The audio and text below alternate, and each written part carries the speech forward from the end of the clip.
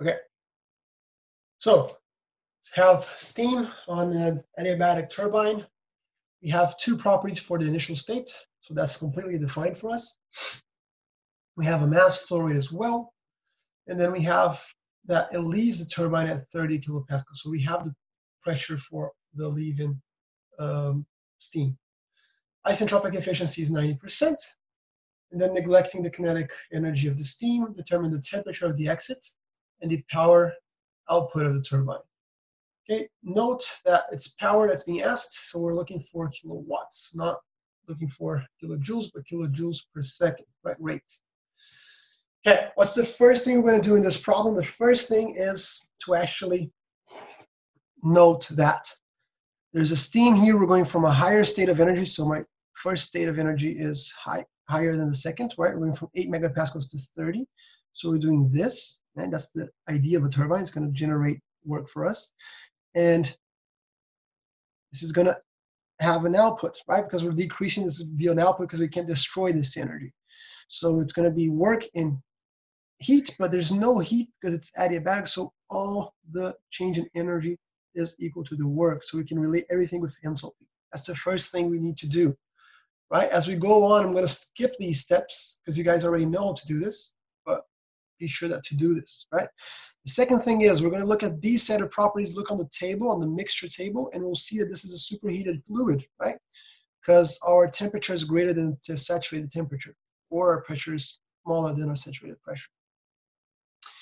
And then because it's a superheater, I can go to table A6 and grab the properties for my first state at the superheated table. So I already grabbed the isentropic, the entropy and the enthalpy, okay? Since this is a turbine and the efficiency is 90%, 0.9, we know that this efficiency is related to the difference in H1 minus H2 actual divided by the work that could be done if we had an isentropic process with no irreversibility. That's not supposed to be A, it's supposed to be S. You get 2S. Okay, so we have H1 that was quite easy to get.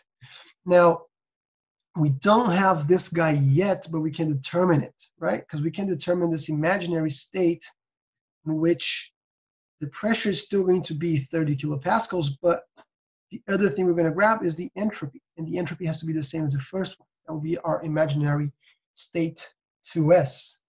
So let's go ahead and do that. Let's find our state 2S, isentropic state. And there's only two things we need to define a state, and the two things are right in front of us, right? The pressure of this guy here, this 2S state, is 30 kilopascals. That's a given. And the entropy of this guy here, entropy of the 2S state, has to be equal to the entropy of the first state, which we have from the table to be 6.7266. So we have two things. As long as we have two things, we have to define states, right? So we can go back to our property table and we can look at 30 kilopascals, just making sure in the saturated water pressure table, so all good. 30, I'm going to be looking at the last column, which we have the relationship between the entropies. And check it out. Highlight this. Okay, and our entropy is 6.7, so it falls between these two extremes, right? So it's not going to be superheated, it's not going to be compressed, it's not saturated liquid, it's not saturated vapor, it's between, it's a mixture of the two. So we can conclude that our isentropic imaginary state is a mixture, okay? So as per usual, because it falls in between, so let's do that quickly. You're already sick and tired of doing this. Because it falls in between these two things, therefore it's a mixture. Saturated mixture. And then if it's a saturated mixture, well, that means that our entropy, right? That means that our enthalpy, sorry, not entropy. Enthalpy is going to also be a combination of two things. It's also going to be a mixture of the vapor times the X plus the liquid times 1 minus X, or 100% minus X, right? So let's find X. We need to find the quality Let's go ahead and find the quality. How do we find the quality of any mix? Well, that's easy. Just have to grab one property, whichever property we want, specific volume, state property, specific volume, internal energy, enthalpy, entropy, and then relate to the extremes. It's the same thing as the lever rule, or the lever rule that some of you guys learned on 205, right? In this case, the thing that we have minus, S liquid, grab from the table, and over the whole possible stream, which is vapor minus liquid, right? It's also an interpolation. So we have everything we need, right? Because we have the S is kind of obvious. It's the 6.7266. The liquid, we can grab off the same table we were just looking at. And I have here 0.9441. And then this guy here, you guys are welcome to grab the 2 and subtract, or you can be savvy already on the knowledge to be savvy, so you know that this guy right here, the middle one, let me actually do this. You know, this guy here is just the difference between this guy and this guy, right? So you can just grab this straight off instead of grabbing the 2 of them and subtract them. So that's what you can do, 6.8234, which gives us a quality of 84.75%. Brilliant. Now that we have that quality, we can go ahead and use this quality in here. We can grab the enthalpy of the saturated vapor from the table, the enthalpy from the saturated liquid from the table, and the quality is going to be 84.75. Okay, so what I'm going to do is I'm going to give you guys the value. So this one here, the vapor one is 2624.6. The liquid one from the table again is 289.27. And we do that math, and we end up with H2S equals, again, check it out, right? 85% vapor, so it has to be way closer to 2624 than to 289. And indeed, what I got was 22.68. 2268.5. And make sure you're backing me up on these maths so that I don't get anything wrong. Right, so now we have, what do we have? From this, back to this equation here, back to the efficiency relationship. We have our enthalpy for the first state, and we have our enthalpy for this imaginary state, this isentropic transformation state. So now the only thing that we don't have is this guy here. Okay, now there's 2 ways you can solve this. You can go about solving this. Well, to find the temperature, we're going to have to do this guy regardless, find this guy regardless. But to find the power output, the work that is, right, we can simply grab this difference here and multiply by this, because we know that this, I'm actually do this a different way. We know that this 90%, what is that 90% telling us? Well, that's just a relationship between how much we actually got out of it, the actual work, and how much was available as if we didn't have any losses to do. Isentropic, right? So we have this difference here. We have H1, we have this guy too. So we can subtract them and multiply by 0.9, and that's going to be our actual energy output from this turbine. Then we just multiply that by the 3, and we should get the same result. So we're going to do that both ways just to make sure that we're doing the right thing. But let's keep going and find the H2S that we're after, right? So this difference here, that's going to be, let's do it. This is going to be, I'm going to rewrite this over here. I want to make it messy. I want to make it messier. So 0.9 equals 3399.5 minus what we're looking for, divided by 3399.5 minus 2268.5. Okay, so therefore, H2A equals 2381.6 kilojoules per kilograms.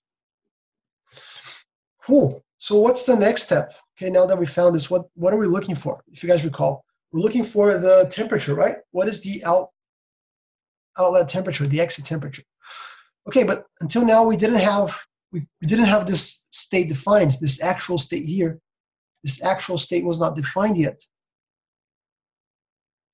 because we only had one property, but now we have two. And as soon as we have two, we're good to go, right? So let's write it down as limited in space here. Let's write down an actual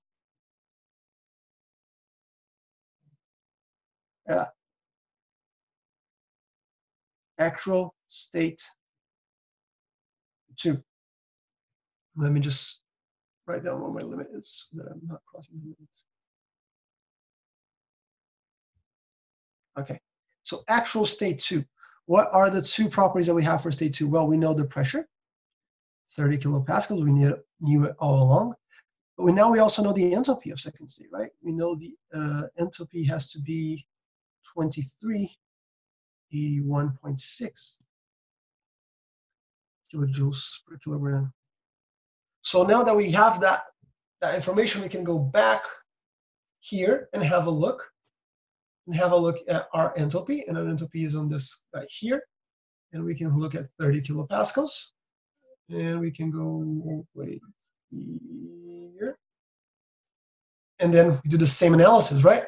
If we had everything vapor, it will be this guy or higher, right? 26 or higher. If it were liquid or compressed, it will be this guy or lower. But what we do have is 2300. And 2300 falls between these two extremes here. Therefore, we have a saturated mixture. Okay, so again, same analysis that we always do. Same explanation is here, right? Because my liquid and my vapor are, because my H falls between my two extremes, this is a mixture. It's a saturated mixture. And if this guy is a saturated mixture, it can only be at one temperature only, right? Learned that several times already. If this is the case, if it's between these two limits, it has to be the saturated temperature, right? So that's 69.09 without further math required. So T exit, or T2, if you want, T2A, let's put it, there's no T2S, but T2A is 69.09 Celsius. Okay, and what is the work? That's the last bit of the puzzle, right? What is the work? Well, we know the work when we go from here to here is just the difference between the enthalpies. Now that we have the actual enthalpy, that's quite trivial, right? Because the workout will be, what is my first one? 3399.5 minus 2381.6. Okay, and that's in what? That's in kilojoules per Kelvin, right? Kilojoules per Kelvin. So if I want my power, and you guys remember that we wanted power, what we need to do is get that workout and multiply by our mass flow rate, which we conveniently have from the beginning, right? The 3 guy. We always had that from the start. So I just have to get this difference and multiply by 3, and